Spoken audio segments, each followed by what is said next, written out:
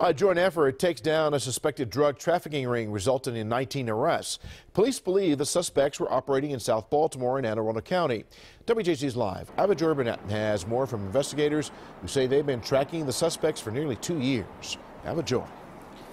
VAC officials say their mission was to go after mid to upper level drug dealers, and today they announced indictments against some local suspects along with someone from the Bronx, New York.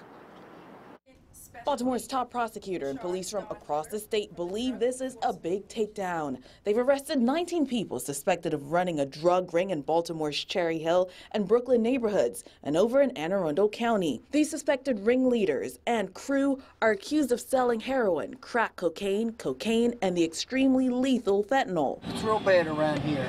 I mean, you go in any corner and get it. Police say the influx of drugs fostered an uptick in crime and deadly overdoses. And folks are unwittingly using that is huge, really huge. Fentanyl will kill you in micrograms. The DEA says fentanyl-related overdoses in the state went up from 25 to 1,700 in a matter of 5 years.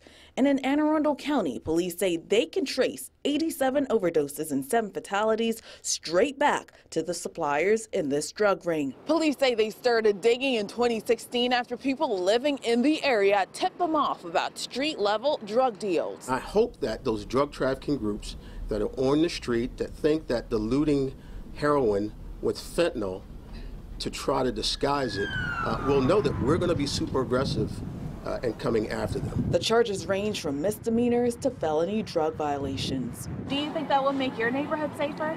Well, I'm hoping so, because things have been getting kind of rough around here. I'm very happy about that because I think that's one less issue in the area.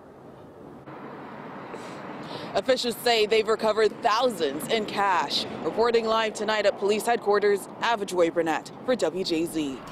Joy, thank you. Authorities say the heroin investigation unit specifically targets mid to upper level heroin and opioid distribution organizations.